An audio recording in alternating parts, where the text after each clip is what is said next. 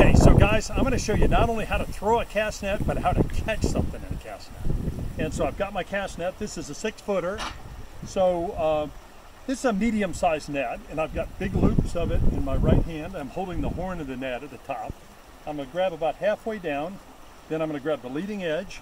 And some people say that you don't have to put the net in your mouth to throw it. But I think you do. I think you need to taste the salt marsh when you're cast net. So what I'm going to do, put this in my mouth.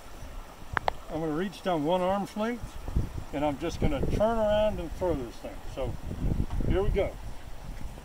You want to try and throw as much of a circle as you can, and then I'm going to give it just a slight tug, and then I'm going to pull it in and see if I caught anything. And sometimes you don't, so it looks like I'm going to have to give it another try.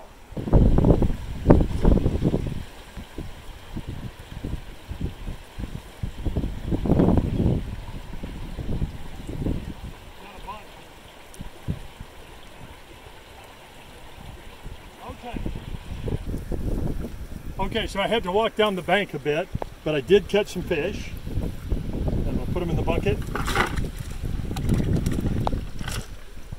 And I recognize one species, that's for sure.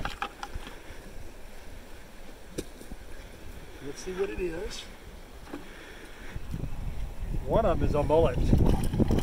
Actually, boy, they're super jumpers.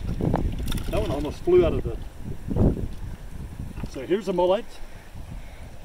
And man, that striped mullet. And so this is a really, really common fish in the salt marsh. Look where the mouth is. This animal feeds on algae and things like that, usually down towards the bottom. And look at that shape. Boy, really an athletic shape. Powerful tail. And this is one that can just jump straight out of the water, sometimes several feet out of the water. And this is a young one. They get about this big or so. Look at the eyes mounted on the side, counter shading, dark on the top, light on the belly, and that's what you see with fish. Light belly, dark back. Makes sense. Something like an osprey flying above it sees that dark back and blends in with the bottom. If there's a predaceous fish looking up, it sees that white belly against the sky. And that's a great animal adaptation, a good example of form and function. One just jumped out, so a smaller mullet. Looks like all we have is mullet, striped mullet. So this is our animal of the week, is the striped mullet.